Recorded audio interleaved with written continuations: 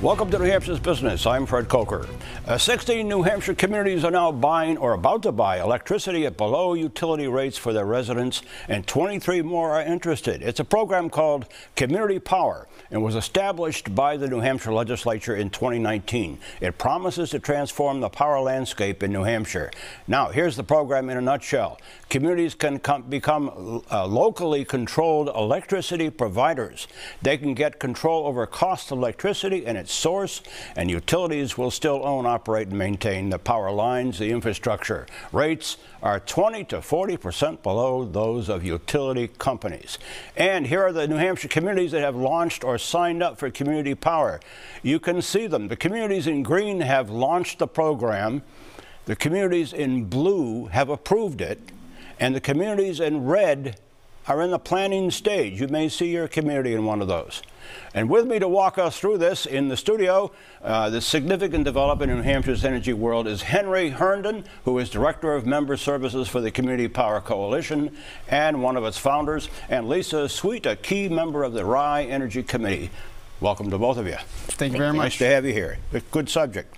Good subject. Henry, tell us about Community Power from where you sit, trying to organize it in the state. How does it work?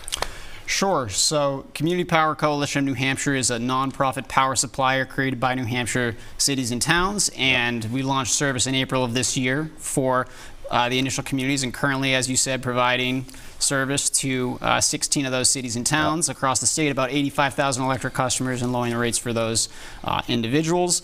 Just in the first 9 months or so of the program, it's going to be about $10 million in electric bill savings back in the pockets of Granite Staters, and we're going to see all these numbers really grow as more and more towns, as you showed on that map, come online in the coming months. And now Cheshire County is involved. That's right. So Cheshire County, the first county model, they're taking off just this fall with the first 3 towns, Dublin, Fitzwilliam, and Nelson, and then a number of other towns are signing up, so they can sort of streamline the process and make it much easier for a town, the select board level, to vote and join on into that program. Now, Lisa, Rye is already into this program, so when did you start? What's been your experience to date, and how much of the community is involved?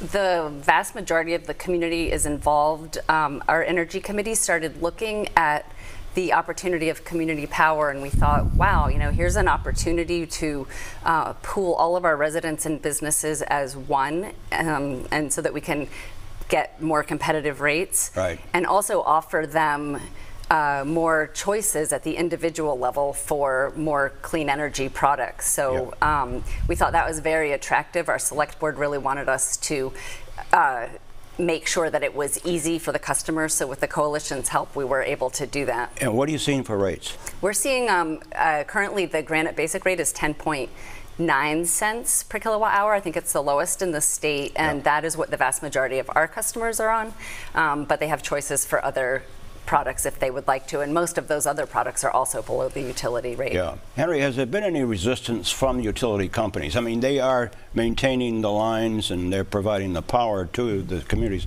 but has there been any resistance from them in particular? So utility companies, they're really partners in this. They don't lose anything on, you know, the power supply moving to a competitive supplier or to community power. Their job is keep the grid up and running, keep the poles and wires going. But what you find is, you know, the state regulated monopoly is not always the best recipe for innovation, and the legislature's intent here was give more local control to the communities, let them work together, let them access the marketplace to get some of that innovation on the supply side so we can push forward. Right.